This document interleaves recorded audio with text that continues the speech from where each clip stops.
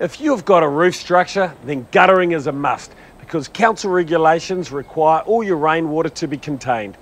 Installing guttering yourself isn't hard. I'll show you how to do it so you can divert the water into the drain or into a holding tank so you can use it later.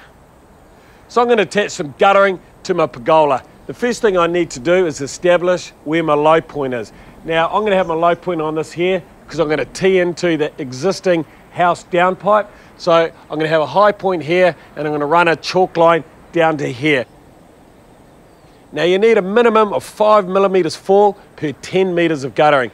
Now I'm only 5 meters long here, so in theory I only need about 2.5 millimeters fall.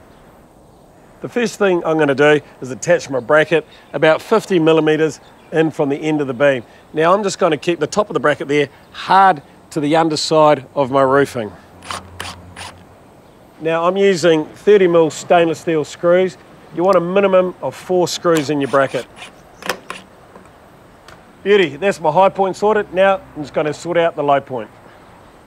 Now this is my dropper. Before I jump up and screw that to my beam, I just want to attach my end plate here to the back end of it because it's going to be very hard to do later.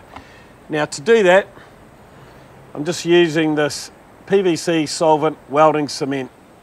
So all I'm going to do is attach our welding cement to the inside of the dropper, applying a liberal amount, and then just pushing our end plate in. Nice. Now we'll just wait for a couple of minutes and that'll be set. Now I'm 223mm to the bottom of my bracket, so on this side I'm going to make it 220mm. That's going to give me 3 mils of fall. I'm only 5 meters long here. This line must line up with the bottom of our dropper or expansion outlet.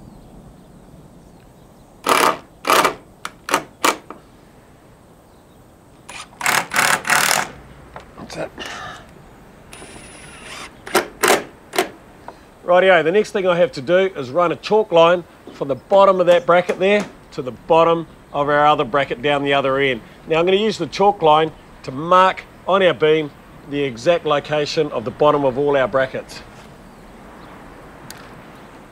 So we're just going to mark out where our brackets go on our string line. We want to be a maximum of 500 millimeters from center to center. If you're in an area where there's a lot more rain or it's prone to snow, you want to close it down to about 300 millimeters.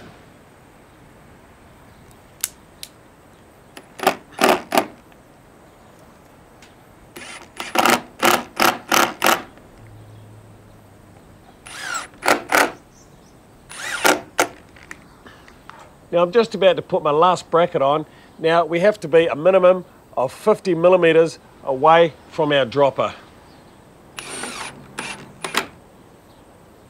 Now I'm just about ready to put my guttering up. There's a few different profiles you can choose from. I've chosen this one here, it's called Classic. The reason I've chosen that is because one, it pulls in with the villa look, and two, it also matches the existing guttering on the house. Now I can't actually buy a length of guttering, the full length of my pergola, so what I'm going to do is put the right hand into our dropper, and I'm going to have my joiner over here. The reason for that is just going to look a lot tidier having the join over here as opposed to right directly above the doorway. So I'm just going to attach my joiner on the end of this spouting while it's down on the ground. Now there's a couple of different types of jointers you can actually get. This is your stock standard jointer, and there's also an expansion jointer. Now you only want to put an expansion jointer in if you're going more than 10 meters length. Now I'm only 5 meters, so I can just use my nice stock standard one. So once again, I'm just going to use my PVC solvent cement, apply that to the inside of my guttering.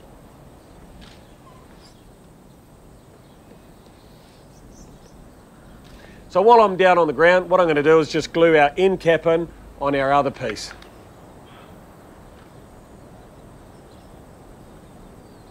Beautiful. So what I'm going to do is just clip the guttering onto the end of these little brackets. So the first thing we do is hook that end on, making sure they're right into our clip. And then all we do, tap it in. This dropper or expansion outlet adjusts for thermal movement depending on the temperature at the time of installation, which in this case is about 20 degrees. Beautiful. All I need to do now is measure from my end of my beam up to our jointer. Now I just want to measure to the center of my bracket. So I got 2440. 2440. Square that across.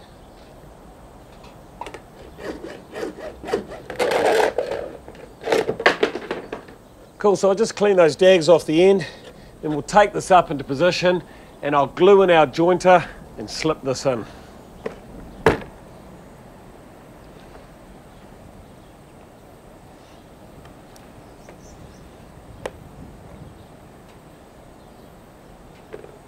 Now that my guttering's up, next thing I have to do is connect my dropper into my downpipe over here. So what I've got here is a couple of combination jointers. I'm going to just slip this one on here. That's just going to sit there. Next, place the T-section against the downpipe and measure the distance to the jointer and ensure there's a slight fall. And just mark top and bottom. So I need to remove that section of downpipe and I'm going to use my hacksaw to do that.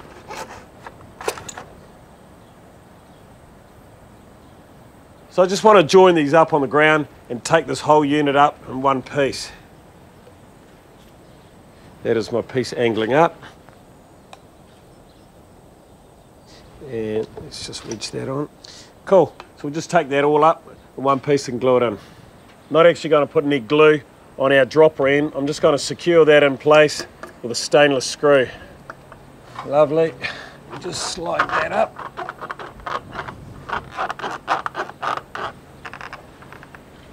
So all I'm going to do now is just attach the stainless screw into our dropper. Beauty, job done. There we have it. That's how easy it is to install guttering and get that water going where you want it.